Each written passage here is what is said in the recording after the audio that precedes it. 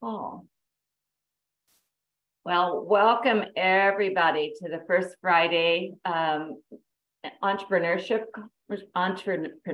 call with K-State Research and Extension. The purpose of our first Friday call is to increase the local community's knowledge about the experts, the education, and the economic resources that are available to help small businesses, entrepreneurs, and the communities who love them.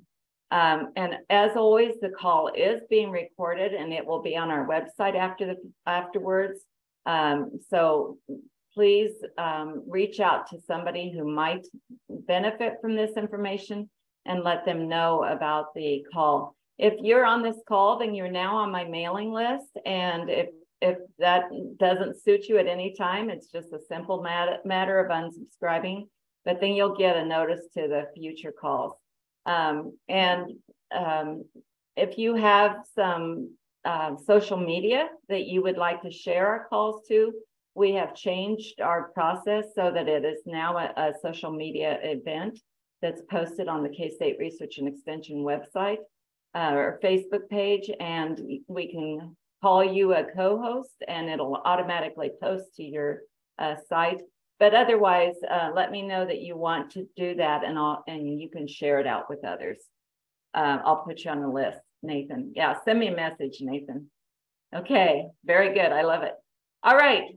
So without further ado, let me introduce Steve Radley, who's the CEO of Network Kansas, and he's going to tell us about Grow Kansas, which is financial capital for your small business, and he'll introduce his presenters. Thanks.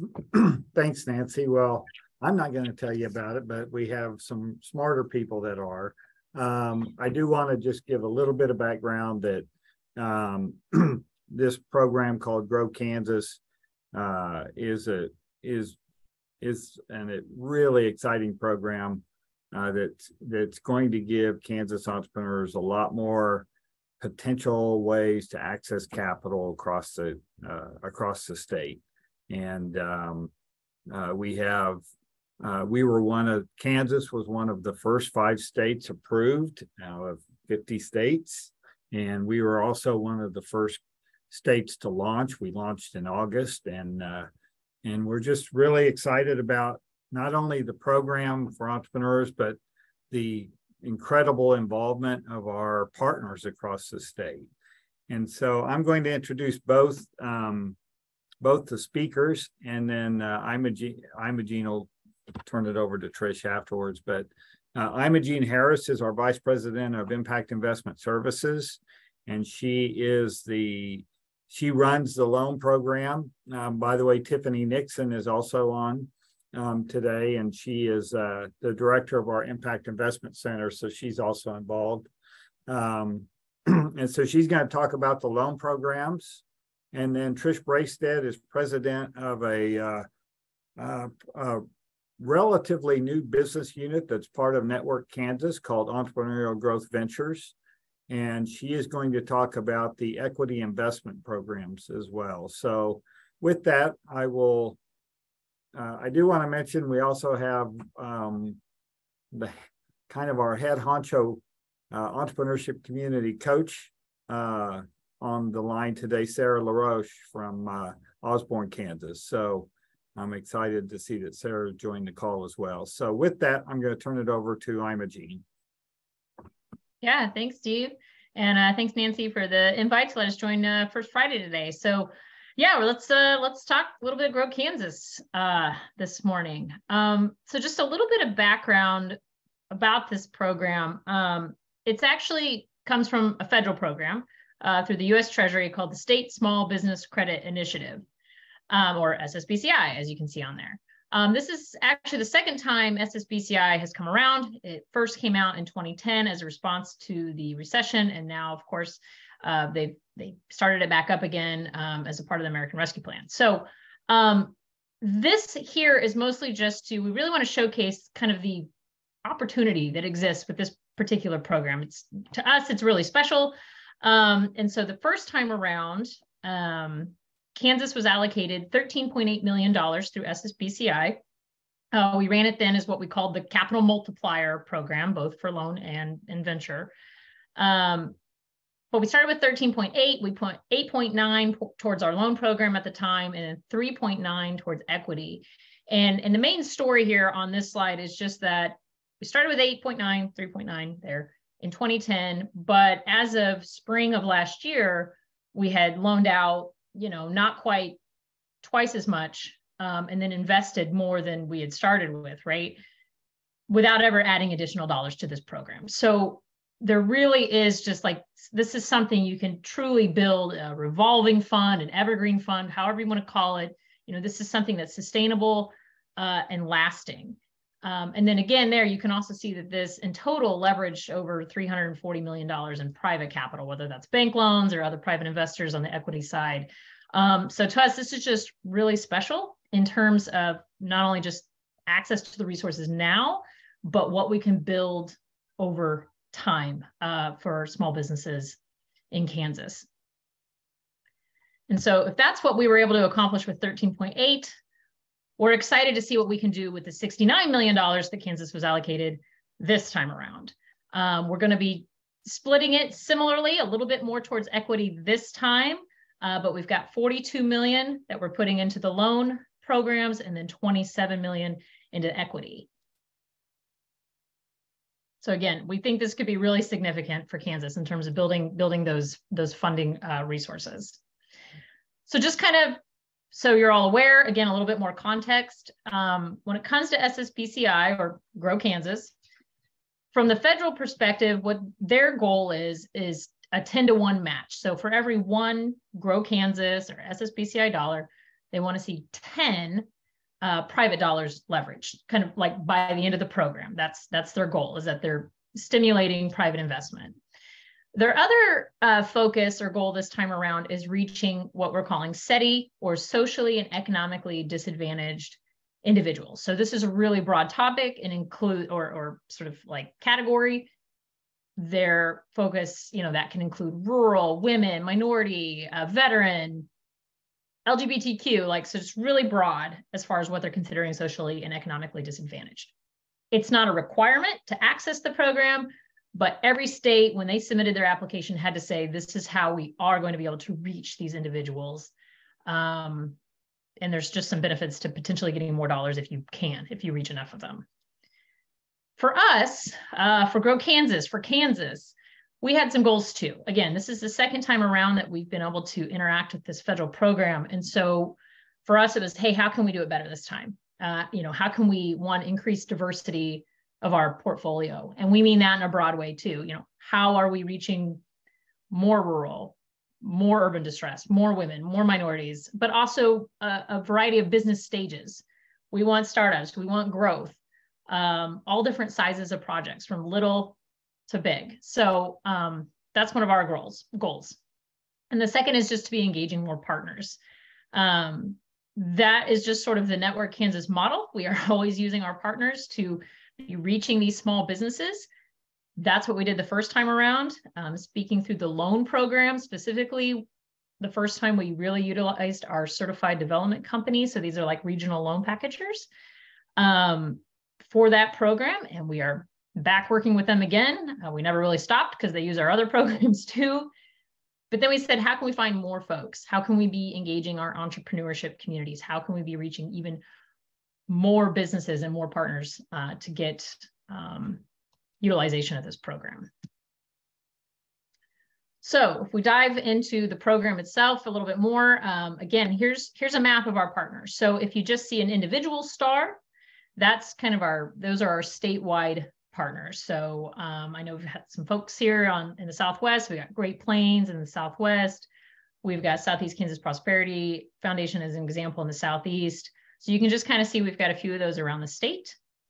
And then if you've got a circle with a star in it, those are what we're calling our authorized e-communities. So these are basically local groups. If you're not familiar with our e-community model at Network Kansas, these are community teams. They've got a leadership team that is focused on entrepreneurship. And then they also have a financial review board that already has experience making decisions on loans. And so we wanted to empower them to make decisions on a couple of the Grow Kansas loan programs that we have too, just to give them access to more resources that they can get out the door quicker for their businesses. So again, our statewide partners, you can see them up there. These groups are going to be able to submit Grow Kansas applications on behalf of the entrepreneur. So like Tiffany and I, we don't interact with the businesses a lot directly. We're working with our partners since they're the ones submitting the application. A couple of these groups are serving the entire state if we need them to. So if you didn't see one of these stars in your region, that's okay. If you still need to utilize them, we can help connect you to somebody that could help push an application through. And then these are going to occur on a monthly round. So we've got a round closing here in just under 2 weeks on the 15th. That's when we accept applications for February, and then we'll review them for about a week and send them to our review committee for about a week. And then we'll repeat that again in March, April, et cetera. And then for our authorized e-communities, again, they can decide on 2 of our Grow Kansas loans locally. So again, they've already got a local review board. We're just saying, hey, why don't you go ahead and use that in addition to your e-community loans?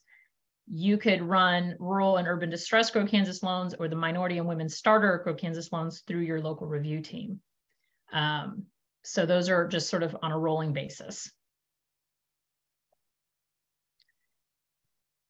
And then, there we go. So if we just kind of go through these 5 loan programs that we have under the loan fund, we'll just go through and show you the match and kind of how they each work. They work very similar. It's just varying matches of what's allowed and then different caps. This yellow box here represents the 2 programs that our authorized e-communities can just make decisions on locally through their financial review teams. So if we start with our rural and urban distress loans, these are going to be for, as you might imagine, rural areas. So where a population of the town is 50,000 or less, or distressed areas of urban centers or metro centers. So we would just define that by 20% or more of the population is living below the poverty level. So if you're familiar with like CDFIs or new market tax credit maps, it would be those distressed census tracts that would fit there as well. And this is either or. So it doesn't have to be distressed rural. It's just rural or distressed urban is what would fit for this program. This is going to match up to 150% of the private investment. So think a bank loan is what we need. So for example, here, we had an eye care business in Atchison that had over $450,000 that they were able to get through a bank in order to sort of make this purchase of the assets.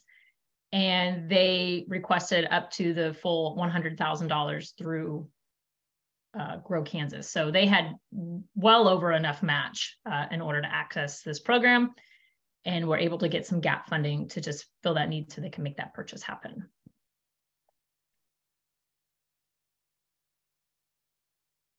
So similarly, with our minority and women-led starter loans, this is also up to $100,000, but it's completely statewide. So it's just, the business needs to be 51% or more led or owned by a woman and or minority in order to access this program. And it's up to a 200% match. So just a little bit higher match on this one.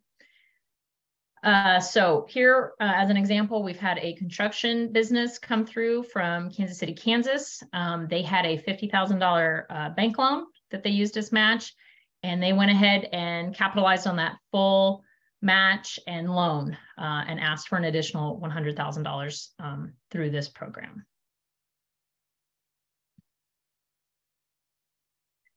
So next we start moving into where you're going to see the match go down quite a bit, but the loan cap goes up. So that's sort of how we balance, I guess, risk as one way in our portfolio.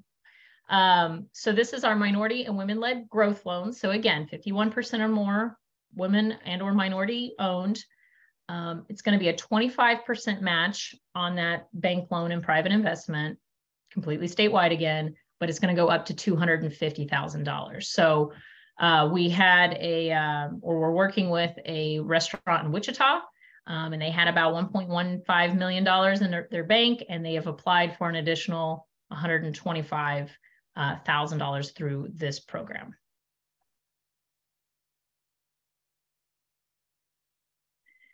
And then we have our community asset loan. So you might imagine this is for projects that would be considered an asset to your community. It's also going to be the broadest of our programs. At Network Kansas, we believe in small business and entrepreneurship as economic development mechanisms. So we're going to be pretty hard pressed to find a business that we wouldn't consider a community asset, really. So this is going to be a 15% match of those bank loans up to $250,000, completely statewide. So as an example here, we've got a Hutchinson business that had about 1.3 million that they got from a bank to build a new kind of restaurant type business. And then they asked for an additional $200,000 through this community asset loan to help close that. I think it was primarily like a working capital gap, which is really, really common for our programs. And then finally, we have our target sector loans, and you can see those target sectors up at the top, what you would probably guess for Kansas. We've got advanced manufacturing, aerospace, distribution, logistics and transportation, food and ag, and those professional and technical services. This is going to be a 10% match. So you can see the match going down a little bit each time, but clear up to $1 million on the loan cap. So if maybe this business gets a $5 million bank loan, they could come to this program and ask for, up to $500,000 in that scenario. So before I move on, I'm going to just pause there for a second if there's kind of any initial questions on the matching or anything. I mean, Gene, I might just make one comment that I have made a note. If you know a business that is getting a bank loan and expanding or starting, this is something they need to know about. And because, and I'm going to tell you one of the big reasons, if you watched CNBC yesterday, the Fed raised rates again, a quarter point. So interest rates are going up and up and up. Our interest rates on this program are 4% for a 5-year and 6% for a 10-year note on all of those programs that Imogene mentioned.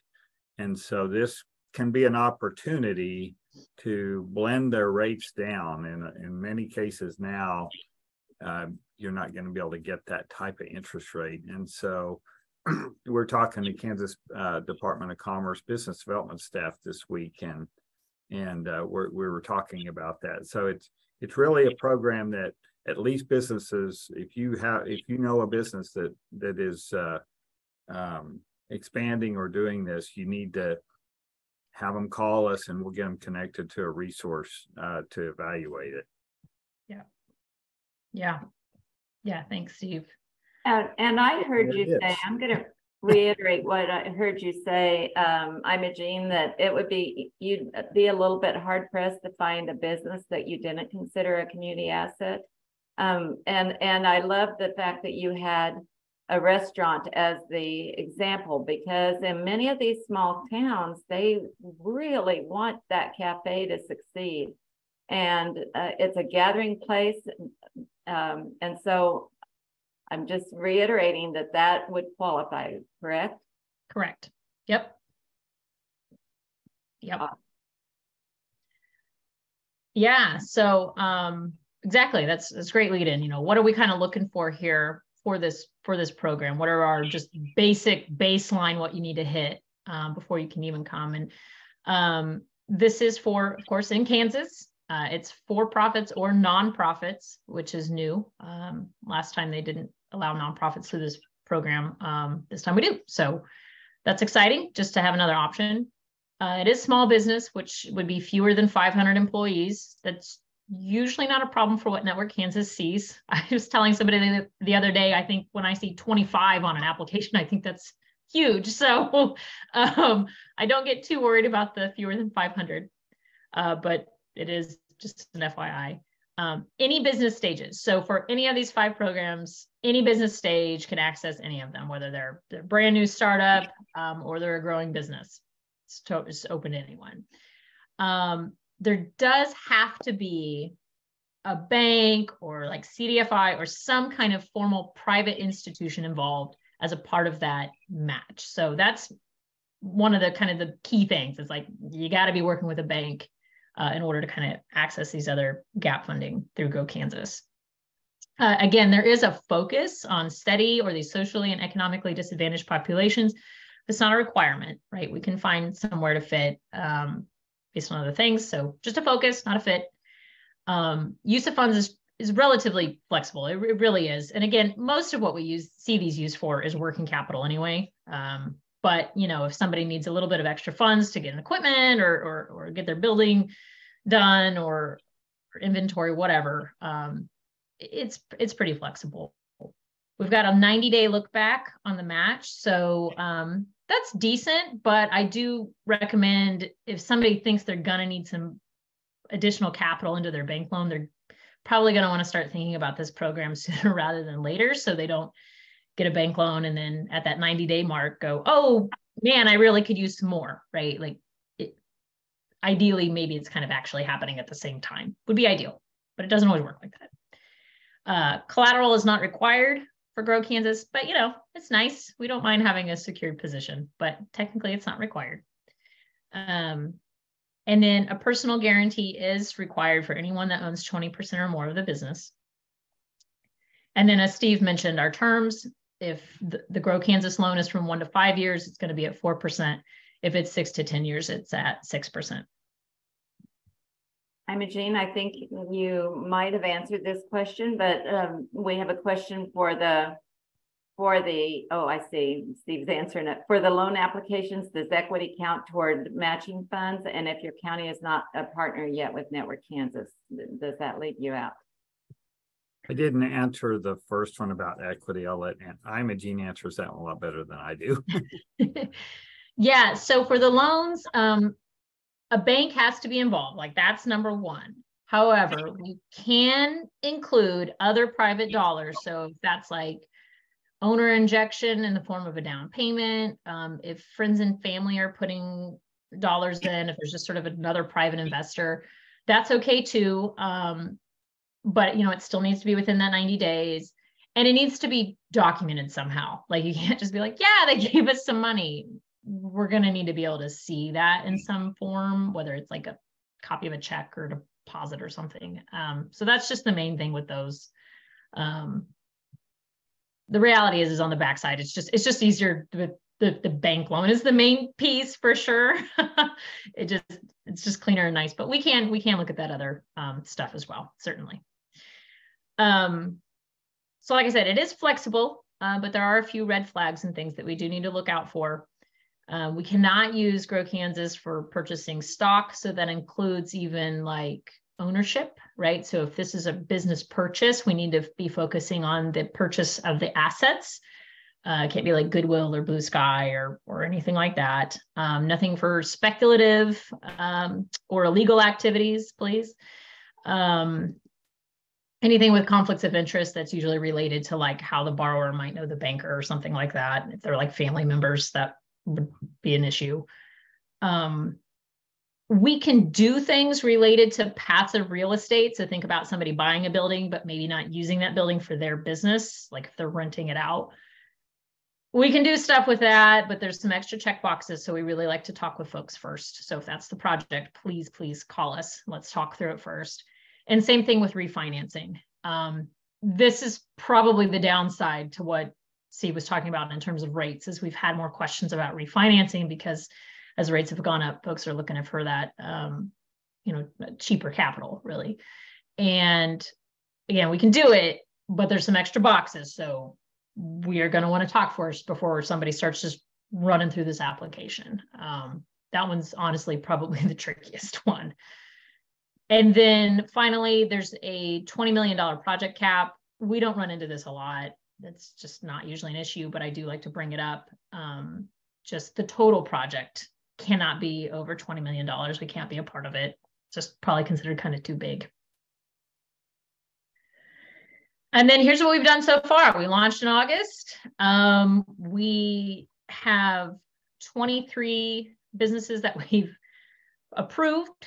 And actually just yesterday, I think that's gone up a couple. We've had, it's kind of gone gangbusters just this week. So I think we're probably closer to 25 or so that have been approved. 22 of those are SETI. So most everything's falling under SETI in our portfolio, which is great. We have 17 businesses that have actually received those dollars and have, it's been dispersed to them. So that's about 2.17 million that we've approved, over $1 million out the door. And then, of the dollars out the door, we've leveraged about another 2 million.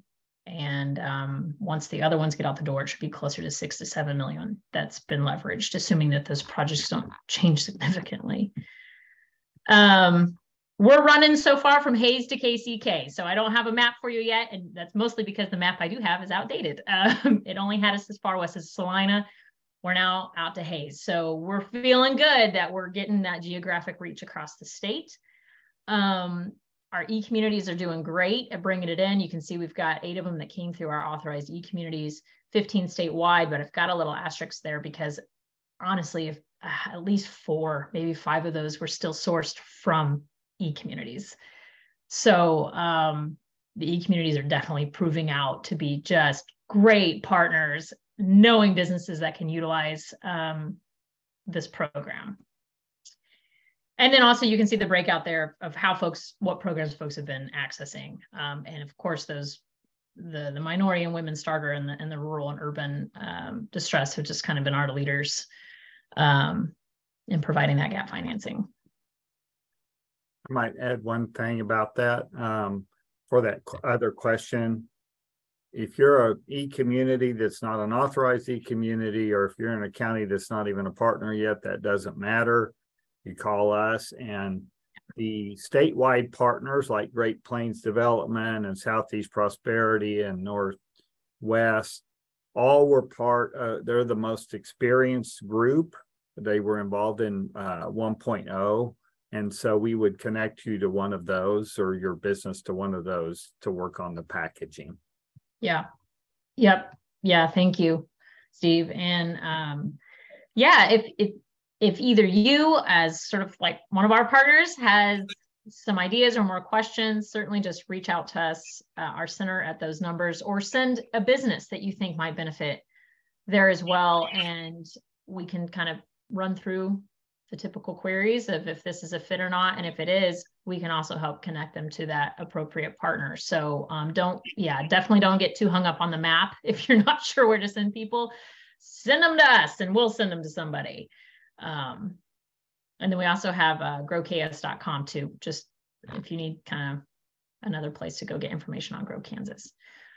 Imogene, I have a question directly to me. Would equipment for a new business be part of the loan opportunity? Absolutely. Yes. Absolutely. Good. Yeah, I was talking to a partner this week, and there's a big expansion of a business, and they're buying a bulldozer or something. It costs $850,000. So, and those are the perfect types of deals we like. Yeah. Yep. Exactly. So now we'll switch gears a little bit, and I will let Trish take over and walk us through the equity side of Grow Kansas. Well, thank you, Imogene, and thanks, Nancy, again for inviting us this morning to talk about our new programs. Again, I'm Trish Braystead, and I'm the president of a new business unit at Network Kansas called Entrepreneurial Growth Ventures. And myself and my growing team are the group that supports high growth innovation entrepreneurs across the state. And many of you may be familiar with, and as Imogene explained, our equity program for SSBCI 1.0. And it was a multiplier venture. That was a very successful program for us. And so we knew that when it was time that the SSBCI 2.0 came around, that we wanted to launch another similar program, but with a couple of very important enhancements. And that's what led us to now what we've launched on August 1st, the Angel Capital Support Program. It's about an $18 million program.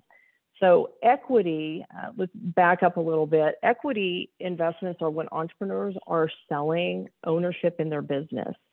And a lot of these come about because they're starting from scratch. They're developing an idea, developing a product, and taking it through commercialization. So they've got various stages they need to get through from start to profitability.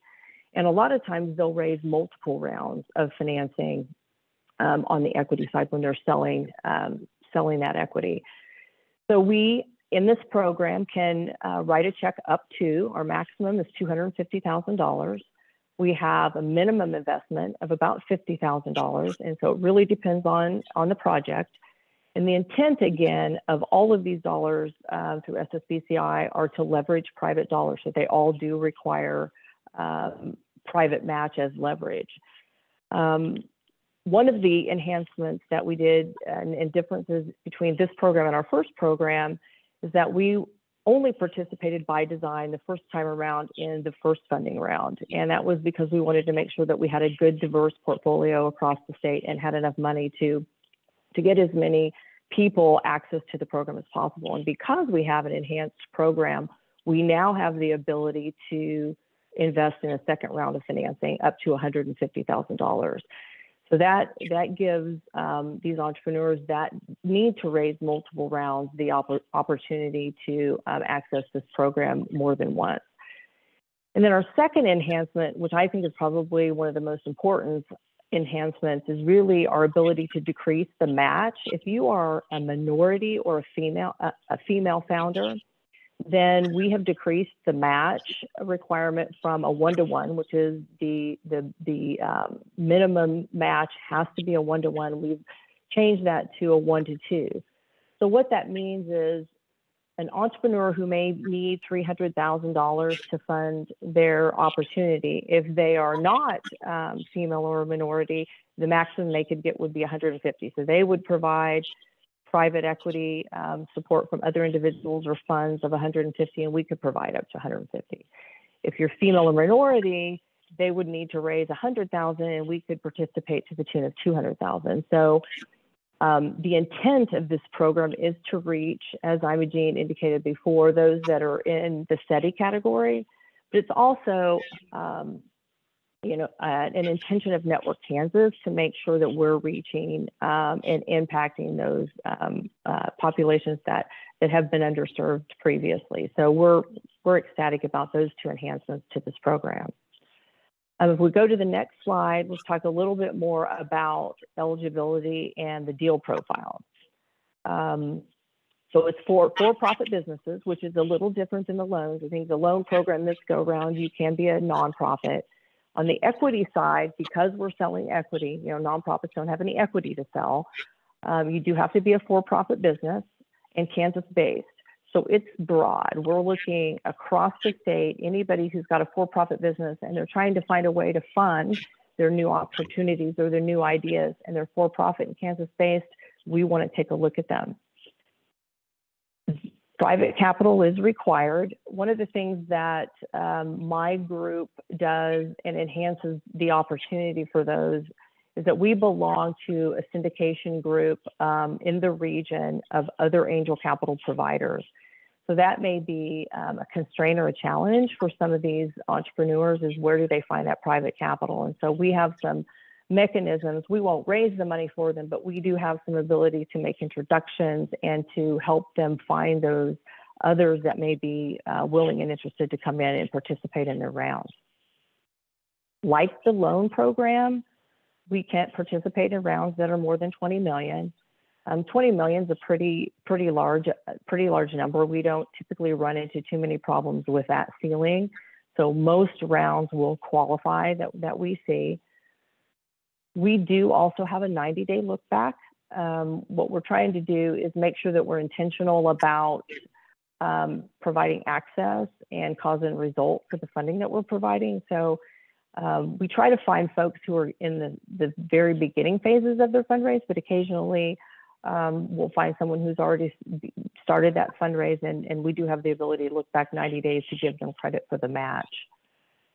We are industry agnostic. So I'll talk in a little bit about what the deals that we've done thus far, but it's pretty broad, it's diverse. We've got all kinds of opportunities that we'll fund. So it's not a specific industry sector. So we want to see anything, anything that entrepreneurs are working on, we want to see. Most of what we're doing, and most of what we did in the first program was pre-seed, seed, and early stage businesses. I would probably change that definition a little bit. And what we're hoping to see in this new program might be, it would still be considered early stage, but it might be a new product development in a company that's trying to rethink their product strategy. And so we may see an existing business that their business base has matured, and maybe they've got some new ideas and some new things and new products or ideas that they want to develop. And so we're hoping that now that this program has been extended, that we'll see a little bit more of that. So really, if you're scaling and you're selling outside of Kansas, that's a question I get a lot. You know, what does a typical entrepreneur look like on the equity side? If they're looking to scale their business and they're selling a product outside the state, they would probably be a candidate for at least looking and seeing what the equity side might provide to them. We do work with a lot of sole proprietors in the beginning when they first get started, and what they find is that their business is growing to a point where they can't satisfy that growth, and the capital intensive nature of what they're trying to do, they may not have applicable collateral, so they can't get a bank loan. So those would be the types of deals also that we would want to look at on the Angel Capital program. So now that we know who's eligible and what it's all about, let's talk about the process. This is very different than the way the loan program is managed. The equity program is managed 100% internally by Network Kansas. We do partner with a couple of folks to help streamline the intake process and part of the process, but all of those prospects will come from our service providers across the state or entrepreneurs directly into the EGV unit at Network Kansas. And once we do an initial screening with those folks, we send out directly the application and the due diligence request, and we start working hand to hand with them at that point. You know, we're very hands-on with this program because we are going to become owners with those entrepreneurs. So, you know, we work hand in hand with those entrepreneurs from the time that we start talking to them to the time that we then exit that successful business. We do it takes us right now about 30 days from start to finish once they officially get into our process with their application and their original due diligence. And we have a very knowledgeable and experienced review committee that it has people on it that are statewide that review deals on a monthly basis. So we meet the first Wednesday of every month to go over deals and make sure that the process is efficient and that we're getting capital out the door to these entrepreneurs. Most of the entrepreneurs we see, you know, clearly need capital quickly. So I think we've designed a process that is not only efficient, but is built for our success as well as theirs. And so to date, we've approved 8 deals. So we're about $1.8 million in. Again, I said we're industry agnostic. So the deals we've done so far, animal health, industrial tech, gov tech, we've got some human resource tech, education, we've got some consumer products, and ag tech. So it's a diverse group from an industry perspective. And we're proud that of the 8 deals we've done, 5 of them have had female founders. So, you know, love the fact that we've got a good group of women leading the charge in starting some of these new and innovative companies in Kansas. And we have some of the same restrictions that Imogene talked about with regards to sort of what the parameters are around the program. You know, we can't invest in anybody who's got more than 500 employees. We're probably not going to ever see that on the equity side. And we really have intentionality, and Treasury has put some intentionality around what they call very small businesses. And so 7 of those 8 are defined as very small business. So they have less than 10 employees. And so we're proud of that, because our goal is to help them and get engaged with them when they're small, provide capital so that they can grow jobs, and, you know, run successful businesses. So with that, prospects, Impact Center. We get most of our prospects, you can call the Impact Center line or equity@networkkansas.com. That's where a lot of our inquiries come from. I will say this, the more people that know about this program, the better. So I encourage all of you, or any of you, if you have specific questions, I'll answer questions now, but feel free, if you've got projects that could even possibly be a prospect for our program, give us a call, send us an email. We're happy to talk through it and to figure out, you know, what might work best. And Imogene, my team and her team work really closely together. So we're constantly sharing opportunities that come through the door to make sure that we're providing the right type of capital access for the entrepreneurs. So I will say the diversification on geography on my program at this point with our 8 deals isn't as good as Imogene. So I've got my work cut out for me, because I want to get from Hays to Kansas City. So that's why I really like being able to talk to this group, because you guys are out on the front lines with the entrepreneurs in these rural communities, and we want to talk to them about what they're trying to do and figure out whether or not the equity program is right for them. So happy to take any questions. growkansas.com has information on both the loan and the equity program. So if you want to go to that website as well. Happy to answer any questions.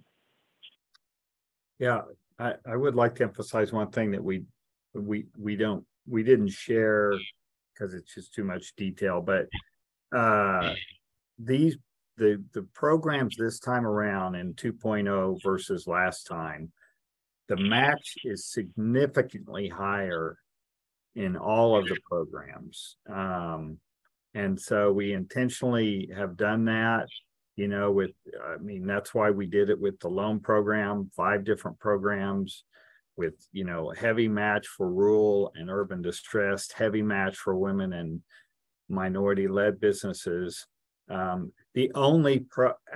every single program in this is better from a matching standpoint than it was in 1.0. And the same goes on the equity side. 1-to-1 was just something we weren't doing. In fact, I got an email we presented to all the states last week, and I got an email from Michigan asking how we're doing that and how we're meeting the Treasury guidelines for it. And so these programs, the way they're set up now, can really be helpful for businesses, especially in this rising rate environment.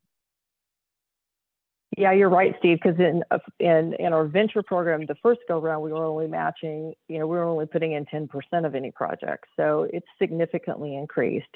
And we've done that because we know that providing them all of the other resources that come about, we know that we'll still be able to hit our 10-to-1 leverage, which over the life of the program is the goal. So Treasury's got some pretty lofty goals for us, but this is a 9-year program. And so we've got time to make sure that we're going to hit that 10-to-1 leverage. And that's the good news, is there's plenty of money. So it's not as if, it's going to run out in the next year.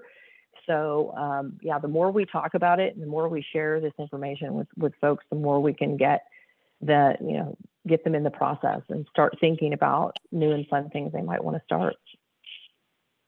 So if you weren't at the call at the beginning, you may not have heard me say that at the end I've done a survey, and I hope you won't skip over it because you think it's hard, because what we want you to do is get the right answer, okay?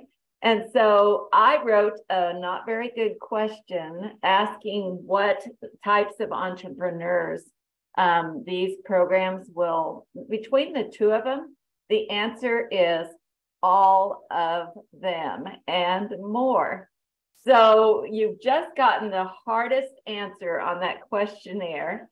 The answer is all of them. And if you don't see it on the list, probably that one too. And call Imogene or go on the Grow Kansas website and ask your question. Let them tell you it doesn't qualify and why, because you probably know somebody else who would qualify. And we want you to tell them about this. Our goal is to use all that money. I mean, when have you heard somebody say we've got more money than we know what to do with, including a small business owner? So that's the moral of the story. Am I right? Yeah, I see Steve and Trish saying yes, and that's good enough for me. Well, and the other piece to this, and this is like this program will ensure that Kansas entrepreneurs have gap financing and in perpetuity if we do it right, and from our previous experience in 1.0, we demonstrated that. And so, this money just gets poured right back in and do it again. And so even when the program ends, all those funds will just be replenished and be able to loaned out again. And with equity and exits, we should be able to do the same with the equity program.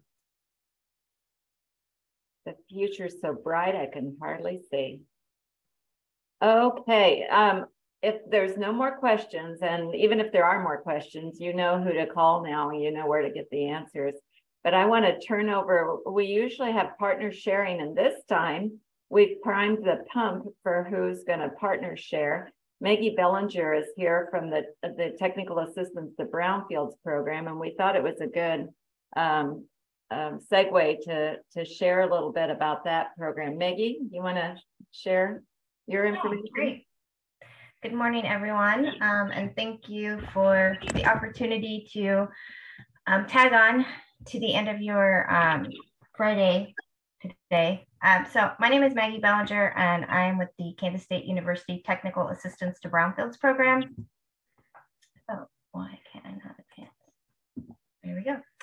And so I just wanted to quickly share with you who we are and kind of what we do. So as you guys are out there working with communities, and we're just another free resource to help communities with essentially economic redevelopment.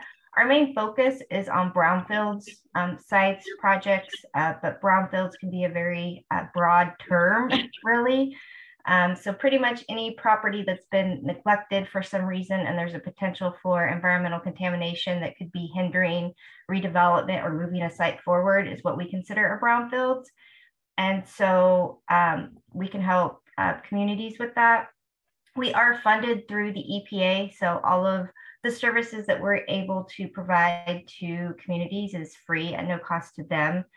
As you can see on this map, at Kansas State, we support communities in the EPA regions 5, 6, 7, and 8. So we have 21 states that we provide services in, including communities in Kansas. And to help us do that, we have over 30 partners of various experts and experience in anything from brownfields redevelopment, economic analysis. We can do, market analysis for highest and best use. We can do a lot of just helping communities identify or governments identify sites, do strategic planning for a downtown or corridor or particular area planning. We do a lot of community outreach and input, just talking about, again, kind of what are brownfields, how can we tap into resources to get these properties back into productive use, and we can help connect and identify funding sources. So I really enjoyed listening to Network Kansas, you guys share on some of your funding, because I will share that with my colleague Jen Clancy, who supports communities in Kansas. I think that could be really beneficial. We really don't have a limit to the services we provide. As long as, again, there's a brownfields tie, we can come into a community, help them out and support them. We also have a website that has a lot of good resources, a lot of fact sheets that talk about again, brownfields, talk about maybe environmental contamination. What does it mean? How can we navigate? If people are looking to hire a contractor for some, whether it's environmental related or not, we have some resources available for that. We do a lot of going into communities and doing community outreach to help facilitate conversations, get people on the same page, do a lot of reuse visioning. If people have a particular site, property, or sometimes they're looking at multiple sites within a corridor or particular area, and they don't know where to get started, or the community members or sometimes even local leaders can't get on the same page. We can come in as kind of a neutral party and just help facilitate those discussions, do some fun exercises, and just really get them started on narrowing down what they want and setting priorities for reuse. We also put on educational workshops, webinars. We're getting ready to gear up to do some on-demand series, short little snippets, so people can log on, anytime, and listen to topics that they're interested in. We also have an online tool called the Brownfields Inventory Tool. It's free to use for anybody. It's password protected, and it's just a way for people to keep track of their sites and inventory their sites as they go through the process.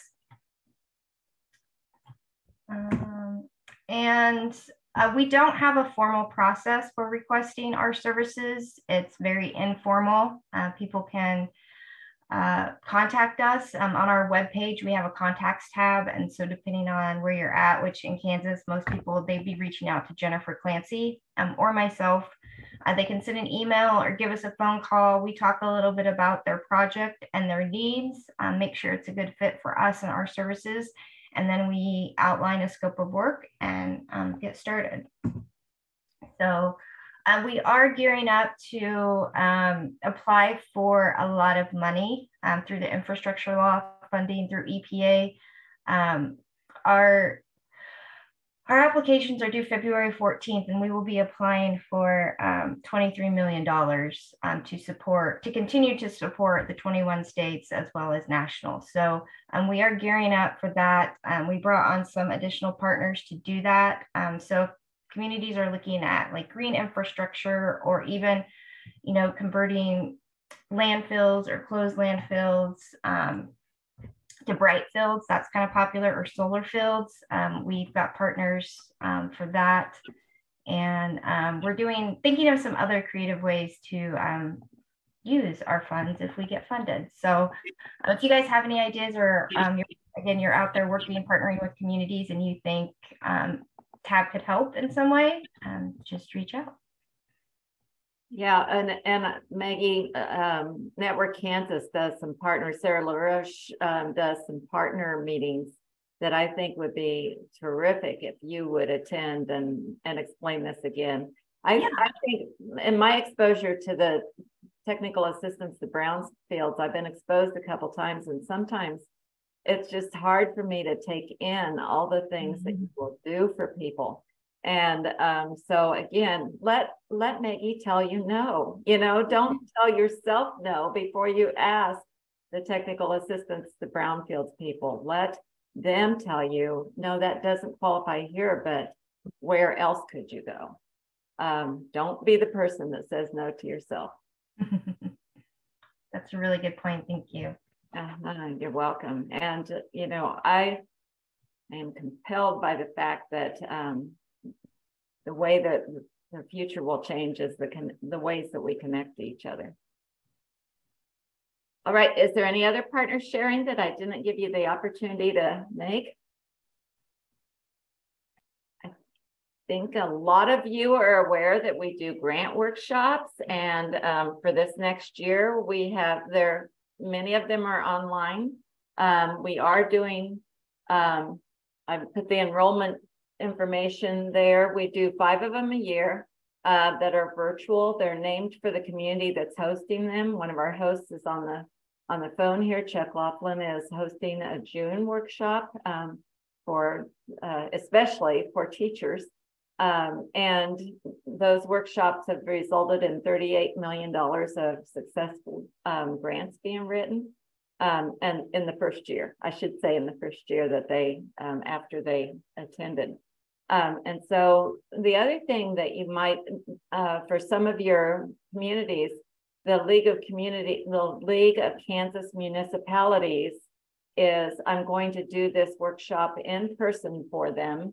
And Deborah, take note, I asked them specifically to host one in Southwest Kansas in God's country. We will be in July. We will be there in God's country, teaching grant workshops in person.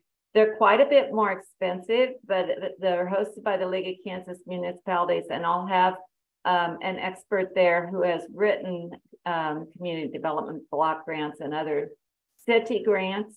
So, and then you always learn from your colleagues. So these will be city clerks and others who are going for those great big grants, not just local community foundation grants, that type of thing.